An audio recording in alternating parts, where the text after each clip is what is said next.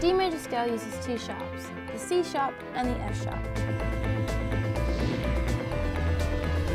I personally like to build up from 4 simple chords, and this is what we're going to start with.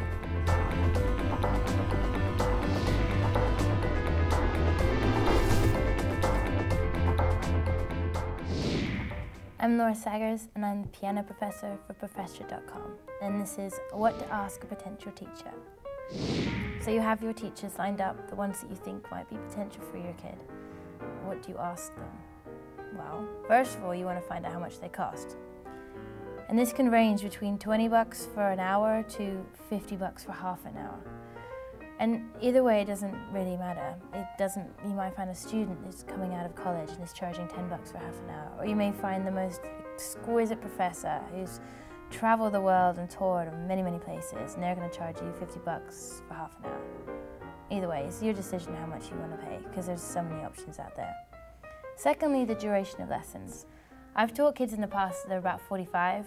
That's because they're really, really keen on the subject. But then sometimes I've also taught students for an hour. That's mainly they're a little bit more advanced, they're either working towards a recital or an exam.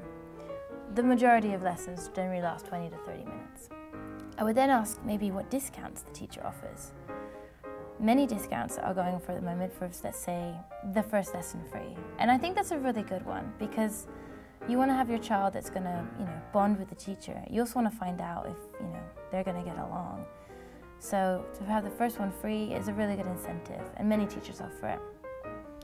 Secondly, with regards to discounts, if you want to pay in bulk, let's say 12 weeks at a time, sometimes they're going to offer you a free lesson in return.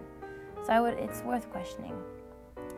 So after that, I would ask what you're expected to buy. If I have a new student come to me, I need them to buy a homework book. Just a plain piece of, a padded, plain notepad, which is perfect. I need to write down their homework for it, and then you get to go home and take a look at what they're expected to learn.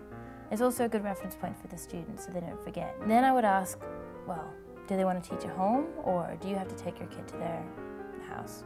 And if you don't mind, that's fine. I would always recommend teaching in your own house, because then you can go and do some chores around the house and have, maybe 30 minutes to yourself, or either way, you're probably going to have to sit in someone else's house and just wait for 30 minutes. It's a bit more productive.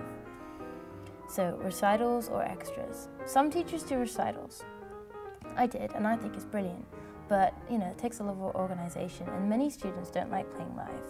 So maybe to inquire as to what other extras the teacher offers. Finally, what experience they've had. Some teachers are brand new, and so you may find a student that's just come out of college and is desperate to start teaching, but there's no way they have the nerve to charge 50 bucks for half an hour.